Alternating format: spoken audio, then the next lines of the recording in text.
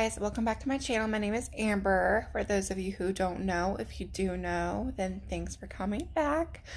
We're going to continue what we started yesterday, which is where I read 2 chapters of the Bible.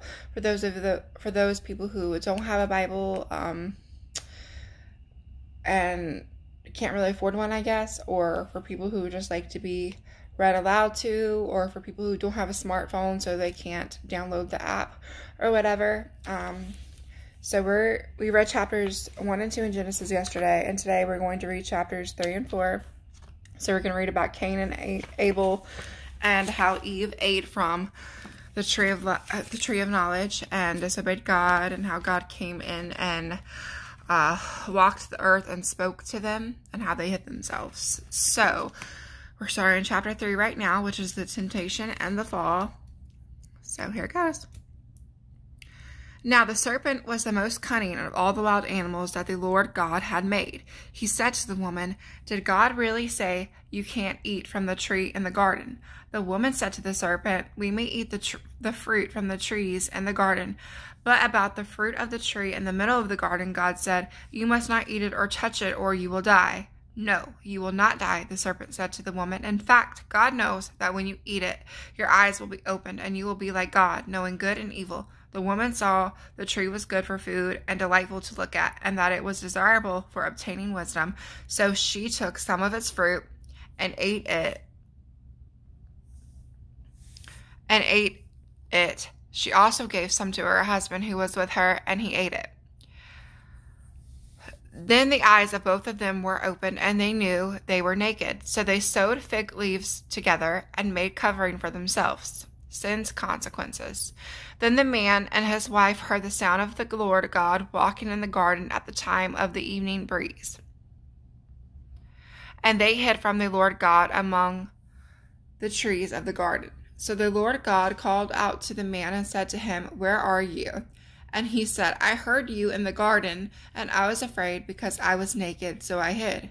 Then he asked, "Who told you that you were naked? Did you eat from the tree that I commanded you not to eat from?" The man replied, "The woman you gave to be with me, she gave me some of the fruit from the tree, and I did eat it."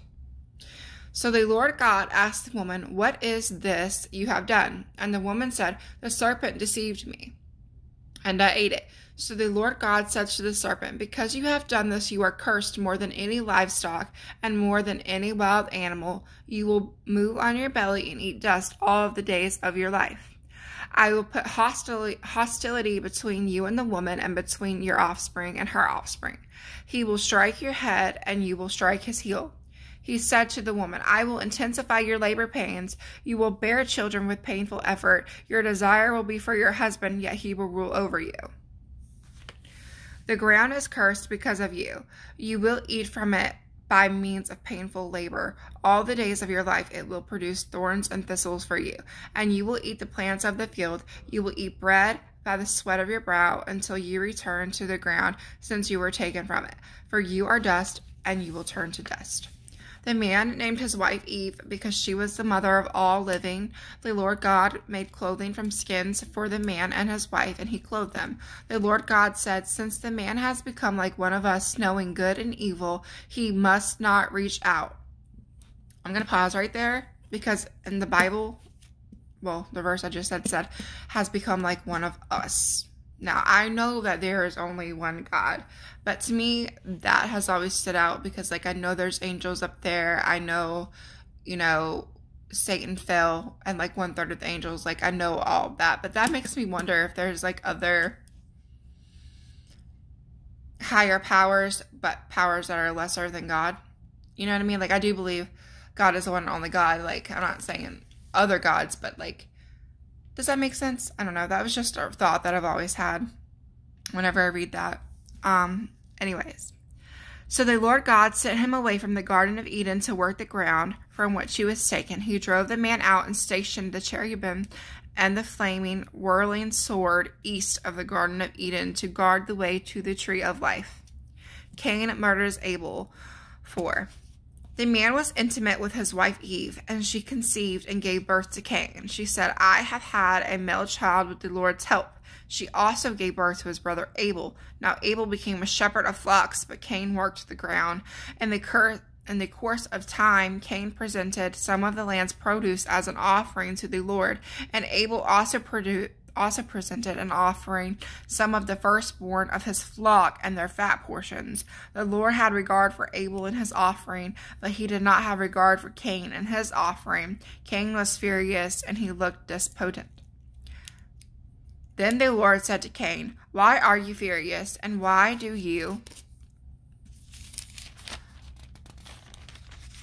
Way too many pages. Turn there. Sorry, guys.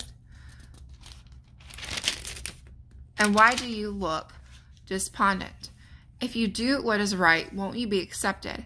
But if you do what is right, sin is But if you do not what is right, sorry guys, sin is crouching at the door. Its desire is for you, but you must rule over it. And Cain said to his brother Abel, Let's go out into the fields. And while they were in the field, Cain attacked his brother Abel and killed him. Then the Lord said to Cain, Where is your brother Abel? I don't know, he replied. Am I my brother's guardian? Then he said, What have you done? Your brother's blood cries out to me from the ground.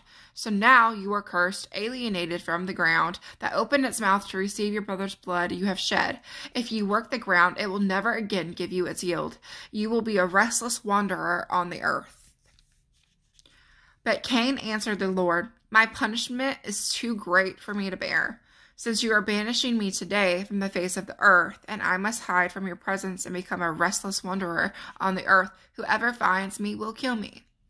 Then the Lord replied to him, In that case, whoever kills Cain will suffer vengeance 7 times over. And he placed a mark on Cain so that whoever found him would not kill him. Then Cain went out from the Lord's presence and lived in the land of Nod, east of Eden. The line of Cain. Cain was intimate with his wife, and she conceived and gave birth to Enoch. Then Cain became a builder of a city, and he named the city Enoch after his son. Irad was born to Enoch. Irad fathered... Okay, guys, forgive me for this, because I don't know how to say a lot of these names, because I'm not originally from, where the Bible times were, like the Garden of Eden, and the Euphrates River and the Tigris River, like in that area. Like I'm not from there, so I really don't know how to pronounce these names. So when I read these chapters, I just say the names the best I can. So, but if you guys know how to say them, please inform me, because that would be wonderful. Mehujael fathered Methushael, and Methushael fathered Lamech, and Lamech took wives for himself, one named Ada and the other named Zillah. Ada bore Jabal. He was the father of the nomadic herdsmen. His brother was named Jabal. So we have Jabal and Jubal. That's tongue tie there. He was the father of all who played the lyre. I don't know how to say that word. And the flute. Zillah bore Tubal-Cain, who made all kinds of bronze and iron tools. Tubal-Cain's sister was Naamah. Lamech said to his wives, Ada and Zillah, hear my voice. Wives of Lamech, pay attention to my words, for I killed a man. Ooh, Lamech did it. I don't know why that's just now dawning on me, because I've read the chapter through before. And I guess it's like every time I read the chapter, like a light bulb goes off in my head to something that I might have missed before. So forgive me, guys. You guys are probably going to add shit. I'm sorry. For I killed a man for wounding me, a young man for striking me. If Cain is to be avenged 7 times over, then for Lamech it will be 77 times. Adam was intimate with his wife again, and she gave birth to a son and named him Seth. For she said, God has given me another child in place of Abel, since Cain killed him. A son was born to Seth also, and he named him Enosh. At that time, people began to call on the name of the Lord. All right, so we read chapters 3 and 4 today. Just to recap, Cain killed Abel. Cain's offering was not really accepted, but Abel's was. Eve disobeyed God. She listened to the serpent. She ate from the tree of knowledge. It opened their eyes. They found out that they were naked. Because even though they could physically see each other before, it opened their eyes knowledge-wise so that they knew they were naked. Like they were ashamed of themselves. That's what that means. And I'm sorry that I mispronounced some of those names. Some of those names I really, honest to God, don't know how to say. But tomorrow we're going to read chapters 5 and 6. So we're going to read about the line of Seth and the sons of God and daughters of mankind, which is about, you know, the angels coming down and having sex with women down here, and it produced giants. So we'll get into that a little bit more. I can't wait till we really dig into the Bible, because I have a couple of really good favorite stories in here that I cannot wait to read with you guys. I just finished the Old Testament all by myself. So, like I said yesterday, we're going to read the Bible all the way through together for those of you that like to be read to. I hope you guys have a wonderful day. I hope you guys have a good day. Thanks for watching this video. Please like and subscribe if you would like to. If not, you totally don't have to. But thanks. Bye.